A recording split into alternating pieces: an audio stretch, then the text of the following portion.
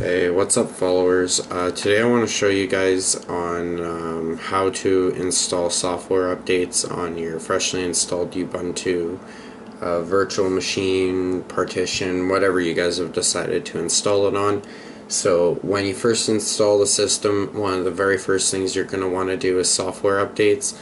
I know that a lot of people are not familiar with the Linux desktop, so I'd like to just show you guys where you would go to find the updates. So what you're going to want to do here is on your Ubuntu desktop, go up here to search, and what you're going to want to search, as you can already see here, I've searched for it, so you're just going to come up to this.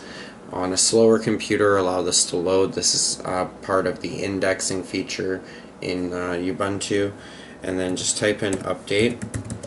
Now go to the first one here, the software updater. This is going to read now all of the source lists and retrieve any updates based on the version number that's current and the version number that's installed in your Linux here.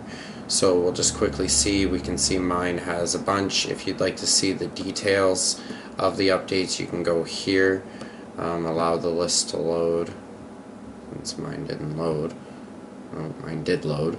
It's just being glitchy. Anyways, so you see all the updates here. So we want to install all the updates now. It'll show the download side, and then you can watch the progress here.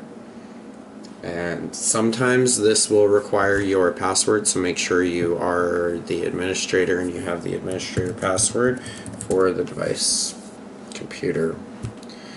Anyways, that's about it. It'll perform the downloads and installations, so you can watch the process in here if you'd like.